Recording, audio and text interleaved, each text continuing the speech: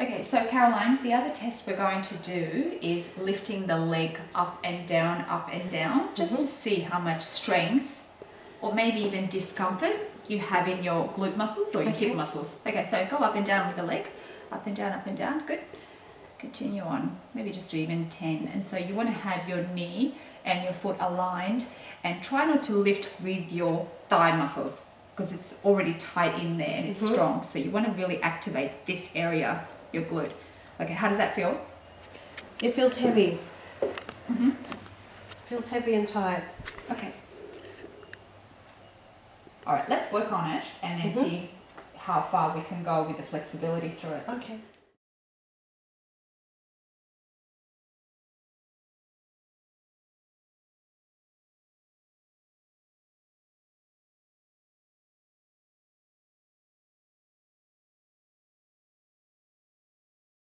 Okay, so Caroline, there's your tailbone or your sacrum area. So the piriformis muscle, which is the one that goes from the sacrum here, the tailbone area, to the greater trochanter. So it runs across this way. Yes.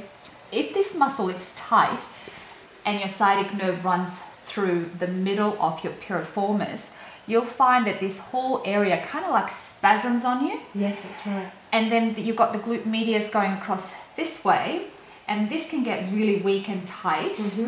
And then you've got the glute minimus, which is just around here underneath all these layers of glute max, glute medius, and then underneath it.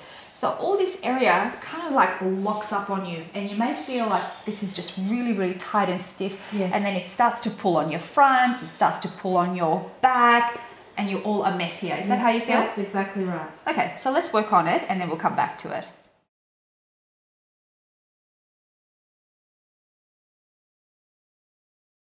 Let's take this leg across, the foot across the knee, and just relax. Breathe in and then breathe out. There you go. That's a bit easier. It's moving a lot more. Yeah, it's going across. I don't have to really struggle or push across. Really, that's just a nice stretch now. Now I'm going into one of your hip flexor muscles. It's the psoas muscle. It's right here on the hip, okay? And it attaches just below your hip here. So this is the one that can be responsible for pulling on your back and giving you a bit of back problem.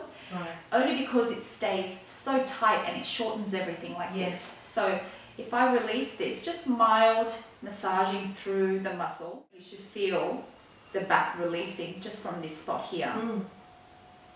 And then we'll test it again with the stretch again. You should feel good. How's that there? Comfortable? Yes.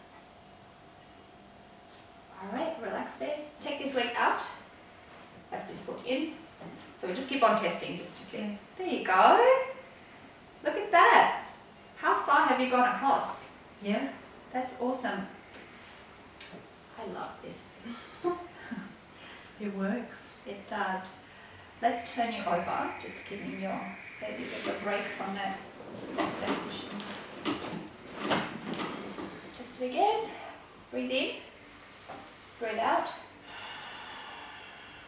Better again. Yeah. Is that better now? A bit. Yes. Go across.